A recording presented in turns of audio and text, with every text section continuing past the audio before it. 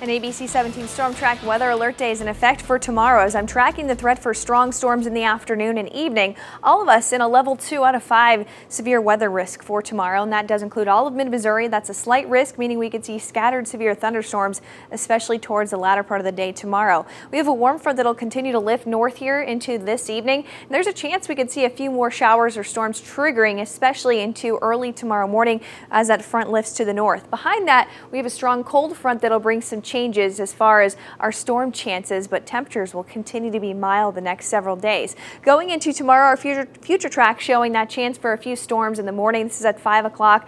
Throughout late morning, we're getting a little bit of a break. Temperatures start to warm back up to about 80 degrees, so it's going to be much more warm and humid.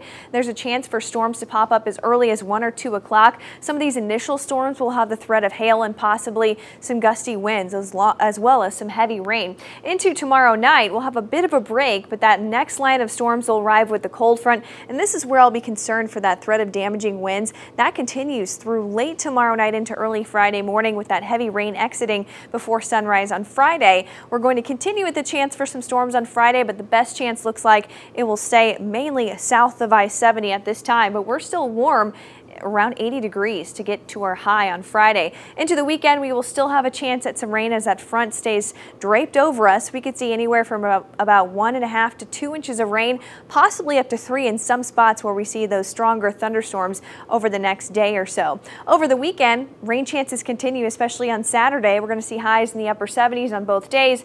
Rain will start to come to an end finally by Sunday into Sunday night. And it looks like next week is trending in a drier direction. We're going to see highs, though, still staying in the upper 70s.